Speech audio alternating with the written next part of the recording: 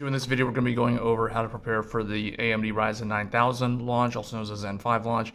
So for those of you that are into building PCs, and if you're on an older system like an AM4 system, for example, or an older Intel platform, and you're thinking about switching to the upcoming Ryzen 9000 series, there are a couple of pitfalls and caveats that you need to be aware of if you're going to actually do that upgrade at launch. So namely, the main thing is the motherboards that are available that can support Zen 5 most likely will be in the stores and in the e-tailer warehouses like Amazon's warehouse, Newegg's warehouse, for example. And they'll probably have older BIOSes that do not recognize the Ryzen 9000 CPUs. So you're going to have to update the BIOS, and most people that have built PCs before already know how to update the BIOS. You probably go into the BIOS itself and update it that way. However, with this, you cannot do that because the CPUs are too new, and most likely the BIOS that's shipping with the motherboard or is already in the warehouse does not recognize Ryzen 9000. So you're going to have to use BIOS Flashback, and not everybody may be familiar with that. So that's what this video is going to go over. So what you're going to need is first of all, a USB thumb drive like this. The smaller, the better. This is a 4 GB.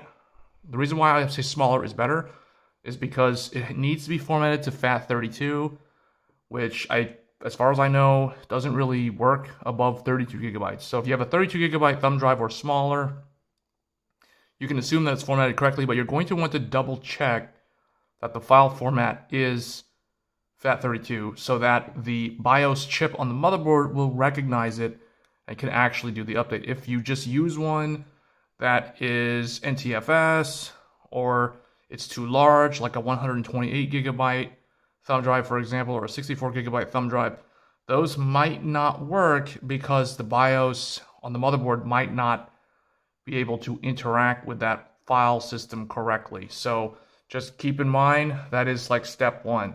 Make sure you have the correct thumb drive so that it will work with the BIOS. Number two, you're going to need to have another PC or a Mac or something. You're going to have access to a computer that already works so that you can download the correct BIOS file for your motherboard and copy it over to the thumb drive. For those of you that are buying brand new, day one, new Ryzen 9000, new X670 or B650 motherboard, you're going to have to go through this procedure. You're going to have to update the BIOS using BIOS Flashback. So you're going to need to prepare ahead of time. Like, you're going to have to use an older computer, in this case I have a laptop here, to copy the BIOS from the computer onto the thumb drive. Now, depending on your motherboard brand, in this case we have a Gigabyte or its master here, so that means this one needs to be renamed to gigabyte.bin. The BIOS manual will tell you, though, like what the format needs to be, but in general they should be FAT32. So this is the manual for the ASUS Crosshair Hero that we're using as an example, representing ASUS motherboards. We're going to cover every single brand, the 4 major brands, so we will not be talking about BioStar, unfortunately, but we are going to cover the 4. The process is pretty much the same for all of them, with a few different caveats. So in the case of ASUS, ASUS calls this feature BIOS Flashback. The one thing about ASUS is that the BIOS file needs to be named a certain way for the BIOS on the motherboard to actually interact with that file and consider it a valid file, in addition to the checksum and those sort of things. So they tell you here, the first step, insert USB storage device into the BIOS Flashback port. So we already know the BIOS Flashback port, in this case, would be the one with the BIOS name highlighted over it. Then you want to download the BIOS file, put it on the thumb drive, but then you want to manually rename the file. In this case, it's with ASUS motherboards, specifically just ASUS motherboards. It's easier with all the other brands, but ASUS specifically requires that you rename the file to a specific name that is unique only to that motherboard. So if you have a Crosshair X670E Hero, you would rename the file to CX670EH.cap. And if you're adding the file extension, you want to make sure that in your Windows folder settings, it's not hiding the file extensions.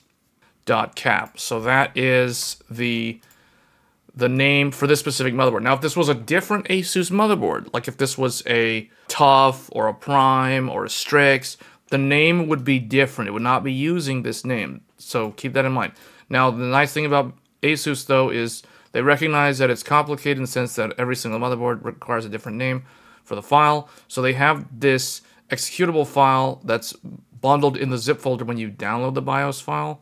So make sure you're downloading the correct BIOS for your motherboard. The way you do that is you simply search on the internet for your specific motherboard name. So you need to know the name of the motherboard, and then you click on the support on the upper right, and then you're going to click on drivers and tools, and then click on BIOS and firmware, and then that will list, typically the latest one will be at the top. So you can see here, this one as of July 19th. So next, we're going to look at ASRock. So ASRock is the exact same procedure in the sense that you need to download the BIOS file, put it on the thumb drive, and then the button pressing and all that stuff is pretty much going to be the same. The difference is with ASRock, it's much easier. All you got to do is rename the file, the BIOS file that you download, to creative.rom. It's all in bold right there. So creative.rom. So basically, they tell you here in their manual for their motherboards, download the latest file from the ASRock website, copy the BIOS file to the USB flash drive, make sure the file system of the flash drive is FAT32, extract the BIOS file from the zip file. You're going to want to put that on the thumb drive, and then rename the file to creative.rom. Then plug the USB drive into the BIOS flashback port. Press the BIOS flashback switch for about 3 seconds. Then the LED starts to blink. Now this LED will be on the back near where the thumb drive is plugged in. So you're going to want to look for that. Wait until the LED stops blinking, indicating that the BIOS flashing has been completed. If the LED turns solid green, this means that the BIOS flashback is not operating properly. Interesting that they use green solid, but it's not correct. Please make sure that you plug the USB drive to the USB flashback port. So that means that basically you got to make sure that you have it renamed to creative.rom. You cannot just download the BIOS and throw it on the thumb drive and expect it to work. The other thing too is make sure that the thumb drive is formatted to FAT32. It cannot be NTFS. It cannot be of a certain size. So like a huge 128 gigabyte thumb drive will probably not work. It'll probably not be recognized. So you need to have a smaller one, like 32 gigabytes or smaller is better. Gigabyte, it's pretty much the exact same procedure. Gigabyte calls it Q Flash Plus. So here they tell you the same steps before you begin. From Gigabyte's website, download the latest BIOS that matches your motherboard model. Now with Gigabyte, because they do a lot of different revisions, you want to make sure that the BIOS file you download from Gigabyte's website is the correct revision for your motherboard. And the way that you would know that is on the manual. They tell you, you can look at a Gigabyte motherboard physically. In the bottom left corner of the motherboard, there will be a rev number. This assumes that you don't have access to the box, but if you have the motherboard box will have a sticker on it that will also tell you the revision. But that's where you can go to look visually on a Gigabyte motherboard to determine what revision. But you want to make sure you have the correct BIOS that matches that revision, because a BIOS for revision 1.0 will be different, for example, from a revision 1.1 or 1.2, etc. System needs to be off, just like with the others, but you need to rename the file right here. So you'll copy it to a USB flash drive, and again, they tell you, note, the USB flash drive must use FAT32 1612 file system, so any of these will work. That means that the BIOS chip on the motherboard can recognize these different file systems. So most likely it's going to be FAT32. But the file needs to be on that USB flash drive, and it needs to be renamed to gigabyte.bin. Gigabyte.bin. And they also emphasize all capital letters. Now, I don't know if that actually matters, but what I would do is I would name it exactly as it shows in the manual. All right, and finally we have MSI. Now MSI is basically the exact same steps as Gigabyte, except you rename the BIOS file to msi.rom. So it's kind of like Gigabyte, where you rename the file to gigabyte.bin, but in MSI you rename the file to msi.rom.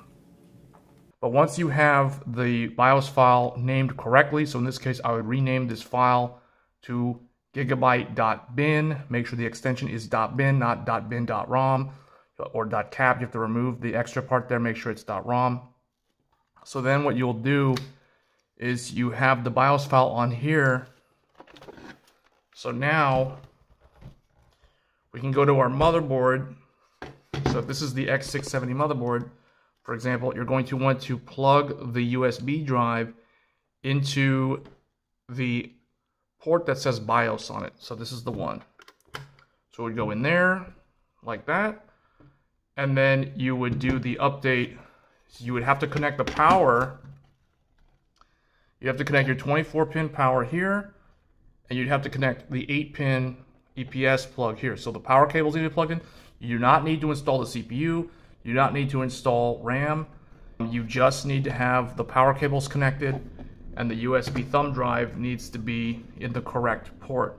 Once that's done, on a lot of these AMD motherboards, there will be a button that you would press, and then that would cause the LED to start flashing near the button typically, or it would be near the actual port. Now in this motherboard, the button is actually down here on the board, but you press that, then you'd see it flash, and we'll go for about 5-6 minutes, sometimes up to 7-8 minutes. I think Gigabyte recommends giving it 6 to 8 minutes to do the BIOS update. So the flashing will continue to happen until it completes, at which point the flashing will turn off. Then you know that it is ready. So if it's not flashing, if it's a solid green, or if it's not lighting up, that typically means that it doesn't recognize the file that is on the drive, or the drive is formatted incorrectly, or one of those things, or the drive is too large, like it's a 128 gig drive or something. So that's typically how it's done. Those are kind of the prerequisite steps to prepare for Zen 5 or the Ryzen 9000 series.